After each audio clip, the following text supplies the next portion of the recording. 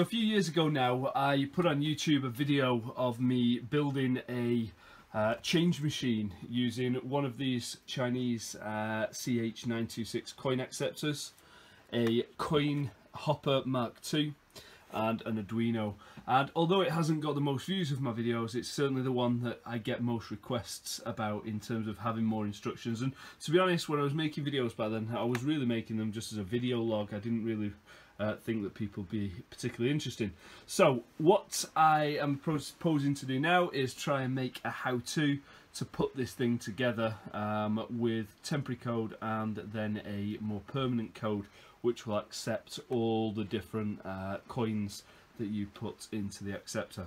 So this is the first stage now. We've hooked the coin hopper up. I'll show you the connections on there. So it's the bottom 4 that we're interested in. In fact, it's connection 6, sensor 1. It's connection 8, 12 volts DC. And it's connection 9, ground, that we are interested in. So I've got green sense 1, I've got red to 12 volts, and I've got ground. So on the whole thing, that's the only connections we need to the Cube Hopper. And ultimately, I've got that going straight through. There's a tangle of wires, but ultimately this is just going through to my 12 volt power supply. And I've actually got this green sense 1 cable connected to this end here so that I can use this probe, and I'll turn it on in a minute, and you'll be able to see that a pulse is given out for every coin that is ejected from the Cube Hopper. So that's going to be our first test. Now we're going to turn this on, and every coin that comes out, we should get a pulse from the coin hopper. Okay, so if you haven't got one of these logic probes, no worry, but this is just to prove that as a coin is ejected, we get a pulse on the logic probe.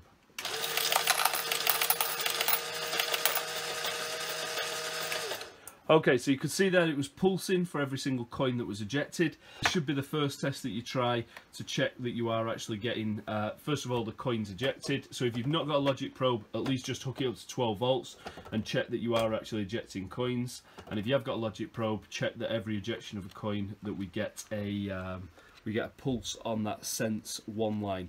It's that we need to feed into the Arduino so that the Arduino can check that we've ejected a coin. Okay, so next stage. We're going to move now onto the Arduino. If you are familiar with this, then please by all means skip past it, but for a complete tutorial I'm just going to run through this in case anybody's wanting to build this project with no experience of the Arduino. And what we need to do first is we need to download the Arduino software. So that can be downloaded for free, and then you need to open up an example, which is Blink. So File, Examples, and then go to Basic, and then across to Blink. So Blink is an easy example, and then you need to go up to Tools. You should be able to choose the correct board from the list there. So again, I'm using a Mega. That is overkill for this project, by the way. You really don't need a Mega. I'm just using one because I've got one. Dumalov will do fine. Pick the processor that corresponds to the board. So I'm using a 2560, and then this is the important part. Pick the COM port that it's attached to. So I'm attached there to COM4, as you can see. If you're not picking up the Arduino, then something's going on with the drivers. Okay. Once you've done that, then hit the build and upload button. So you could verify the code, but we know it's going to be fine, so hit the upload button, and what that'll do now is your board will start flashing as so, and you can now see, whoops, focus, you can see that little LED there blinking. So that's what that program is telling it to do, blink on and off. The light's quite bright in here, so hopefully you can see that. If you wanted to just take this one step further, come up over to the code. If this is your first time doing this, come over to the code, and you could change that delay time to 500. Change that delay time. Oops, sorry. Edit that delay time to 500. Re-upload it, and your light should blink faster. At least that way now we know that we've got a working Arduino. We know that we've got a working coin hopper. So the next step is the Coin Validator.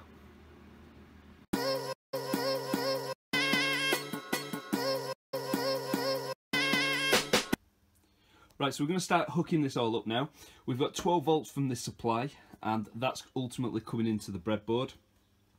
And we've got from that breadboard, we're going to look at the coin hopper first.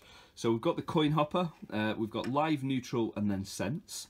So we've got the neutral, so obviously the neutral from the power supply. And then all we've done is we've looped this, we've looped the live through the relay. So I don't know whether you can see that, I'm just trying to get a shot of which side you want it on. So it's normally open, and then basically low will close that and make your circuit live. So basically all we're doing is looping that live from the 12 volt supply through to the 12 volts. So ultimately this is a switch, isn't it, which of course what it is, it's a relay. So that's how we're going to power the hopper. And now what we need to do is power this side of it. So ultimately all I've got here now is 12 volts going to the, 5 volts going to the Arduino. So we've got 5 volt and ground, you can see that coming out, and going to the 5 volts to the VCC and ground to obviously the ground. And then finally we've got the input IM, and we're going to put that on pin 7 on the Arduino. Of course you could change this in the code, but I've put this as pin 7. So okay, so that's our first connection made, pin 7 for the relay. Let's go back now to the coin hopper. So we've obviously powered it, and we're just going to take this sense line. So this is the sense 1 line, it's pin 6 on the hopper, and we're going to connect that to pin number 2 on the Arduino. So here we go.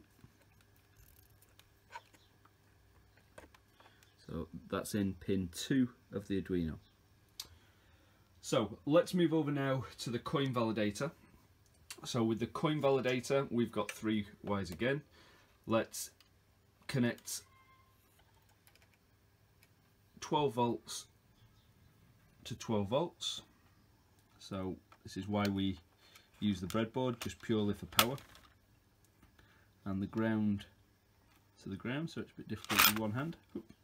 There we go. So we ultimately will have powered now the coin validator, and then finally we're going to take the output of the coin validator, and we're going to put that onto pin 3. And now that is all the connections made. So we've got the coin validator powered and going to pin 3. We've got the hopper powered going through the relay and to pin 2. And we've got the input to the relay powered with 5 volts and going to pin 7. So the next step is to load the code to this, and then we'll see it in action. Okay, so we've loaded the code to the Arduino like we mentioned in the previous part, where we just tested it with the blink code, so we know that that is actually working. The code is on my website, www.raynard.co.uk, so you can get it from there. We're going to now put the 20p in, so 20p first, and there we go, 2.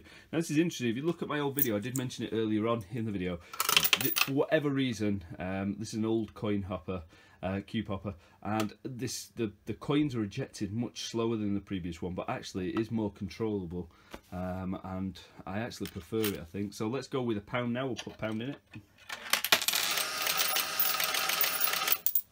and let's count those up. So we'll count those up. 1, 2, 3, 4, 5, 6, 7, 8, 9, 10. Okay, so there you go. It is working as I've shown you before in my previous videos. It works with 20p's, 10p's, even a 10p. You can get a 10p back out again. You can put two 2p's in. You can put two 5p's in, and it will give you a 10. You can put 5 2p's in, and it will store that in its memory, and it will give you a 10. Obviously we're limited to 6 coins, so I've gone from 2 upwards and ignored a 1p. Of course you could do this with any currency, and of course with any currency in the hopper as well. Right, I hope that was helpful. Like I say, all the code is on my website. There's a few stages to it. I've got a code separate that checks whether the coin validator is working and just analyzes what coin you've put in. I have a separate code, I think, for the hopper, just to check that that's actually giving out pulses, and then you can work it on a button. It just checks all the different components, and then of course I've got the final code which brings the two together with the Arduino. So thank you for watching. Again, that final code, just one last mention, the final code that runs this is all running on interrupts, which is much better. I've seen a few people try and imitate this since doing my original video, and they've had some success, but like I say, these are all on interrupts, so it's constantly monitoring the coins going in, and it's constantly monitoring pulses of coins coming out, so you can't miss anything. It's much less likely to go wrong. So like I say, check out my website, www.reynard.co.uk. All the information is on there. Cheers, thanks for watching.